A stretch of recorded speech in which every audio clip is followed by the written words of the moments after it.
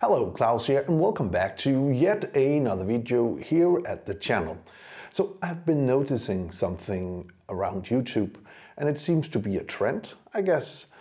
So I'm going to jump on the bandwagon and do one of these videos myself, because it seems to be very popular on YouTube, and that is the Blackmagic Cinema Camera 4K still worth it in 2021? Especially after the update to 7.3, which gave this camera some amazing new features that I wouldn't have dreamt that Blackmagic would actually give this camera, since it is by now an older model, but it is still a fantastic camera. So the short answer to if it's worth it, definitely. But let's have a look at some footage. I'm focused.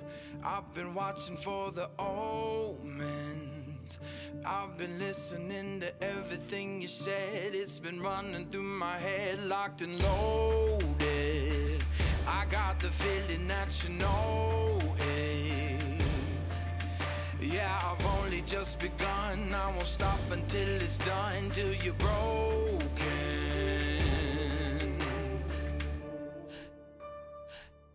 Cause the bigger they are, the harder they fall. You build your fortress and I'll climb your walls. You got your armor, but I see your flaws.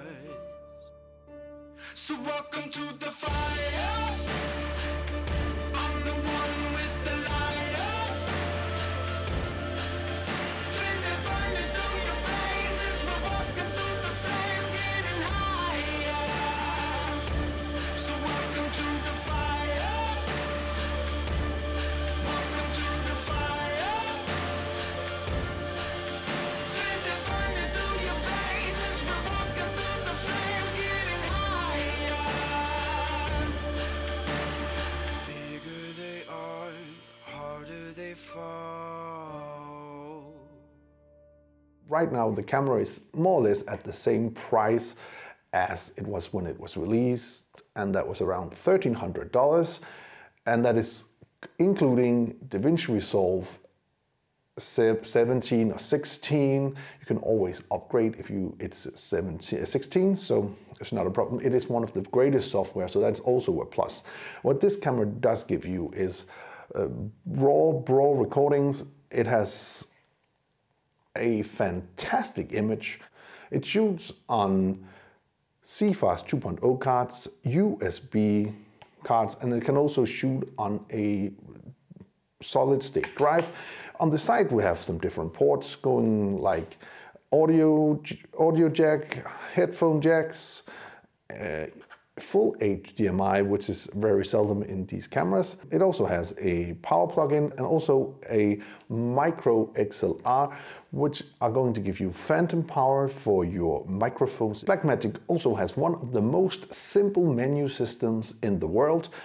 It's not like having to work in a Sony system, for instance, with a lot of different buttons and menu toggles. It's super simple and intuitive, and it just works. So the mount of the Blackmagic Pocket Cinema Camera 4K, it is such a long name, is a Micro Four Thirds.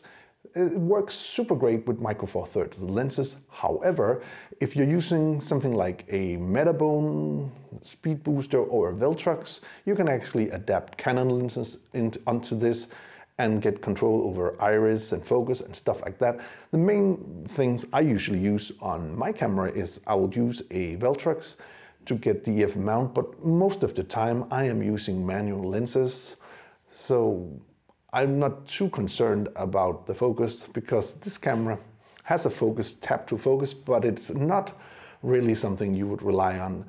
And for the work I do not rely on autofocus, so for me this is not a problem. I know it's a problem for a lot of people. The battery life for the Blackmagic Pocket Cinema Camera 4K is something people hate a lot. They simply hate the battery life of 45 minutes, which is what I'm getting out of the battery whenever I am using the standard battery inside, which is a Canon LPE6 battery, and you can get them anywhere, everywhere. Also, you could get a battery grip for this. I do have that as well, and that will give this a little bit longer time. If you want to have your camera powered all day, I would recommend to use something like a V-mount or something like that, or you could just plug it into the wall using the charging cable included with the camera. So there's no question about that. The image coming out of this camera is amazing, and for the price you are paying for this camera, it's a no-brainer. This is still a fantastic camera in 2021. However, if you feel like you want to upgrade, the upgrade for the 6K Pro isn't too bad either, because it does give you the built-in NDs and the tilting screen. Again, this does not have a tilting screen and people hate that, but I usually use a monitor on top of my camera so I can see that I'm in focus and stuff like that, like I'm doing right now while I'm talking to you guys via the Blackmagic Pocket Cinema Camera 4K. Anyway, I do hope you found this video useful. If you did, please hit that subscribe button, give the video a like, share it with your friends if you think it would help them out, and if you want to be notified every time there's a new video on this channel, please hit that bell icon down in the corner. Until next time, keep filming, keep learning, and keep sharing.